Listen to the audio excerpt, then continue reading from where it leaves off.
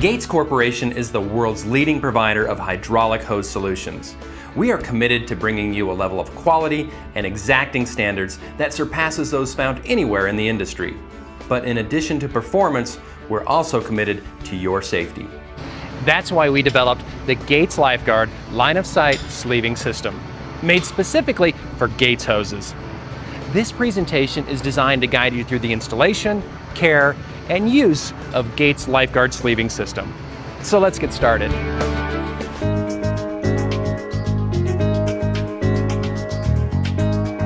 When working with any hydraulic hose, whether it has a LifeGuard sleeve or not, there are a couple of safety precautions to keep in mind.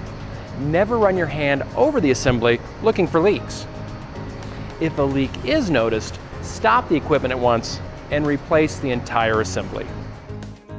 The proper installation of the Gates LifeGuard sleeve is important because it allows the system to work as it was intended and still protect the operator in the event of pinhole leaks or catastrophic failure.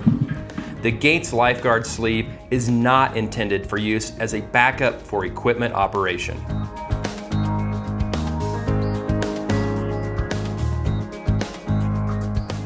To begin the assembly of the LifeGuard sleeve, you must first determine the proper length. This information can be found in the Gates assembly specification.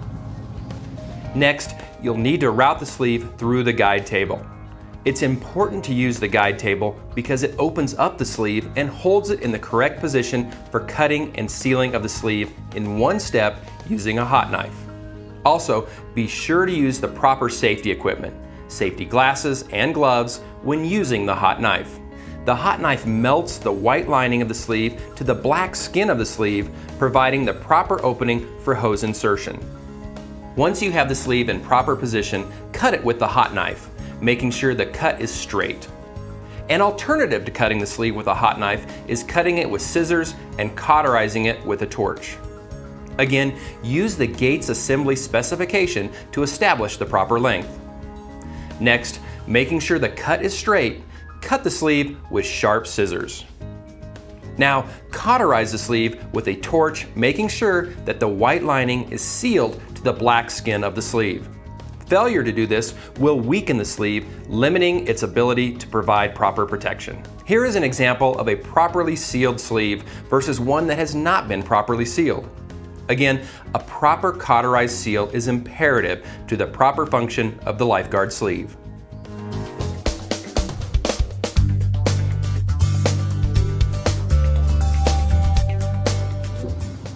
Now that you have the sleeve cut to the proper length, you're ready to crimp it.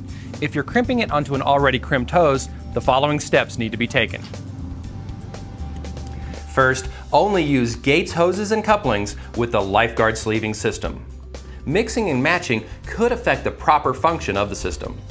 Next, be sure that the hose assembly is properly crimped before inserting the hose into the sleeve. Using the Gates specially designed LifeGuard die, crimp one end of the hose. Remember, when installing Gates LifeGuard dies, the die finger numbering must be clockwise from 1 through 8, and the colored visual aid line must be uninterrupted. Now roll or twist the assembly to bring the other end into alignment, and crimp that end. Your hydraulic hose and LifeGuard sleeving system are now ready for use.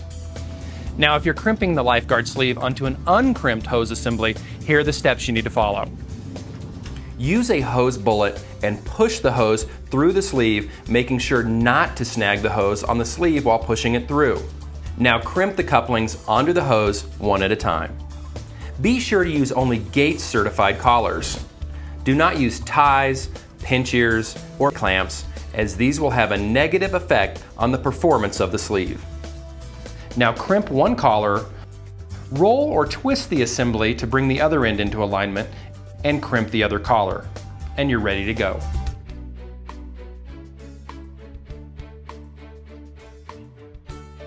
Now before you get out there and get to work, here are a couple of final precautions. The LifeGuard sleeving system is not designed as an abrasion guard. Be sure to avoid sharp edges and abrasive contact with the sleeve. Don't expose the sleeve to sources of direct heat with an ambient temperature above 212 degrees Fahrenheit. If there is any visible damage, such as fraying, wear, tears, cracked collars, or the sleeve tearing loose from the collar, the sleeve needs to be replaced. Also, if you see any visible oil saturation on the sleeve, replace both the sleeve and the hose immediately. Do not bundle multiple hoses within one LifeGuard sleeve, as this will have a negative impact on the sleeve's performance. On behalf of everyone at Gates, thanks for taking the time to understand the Gates LifeGuard Sleeving System. And thank you for choosing Gates.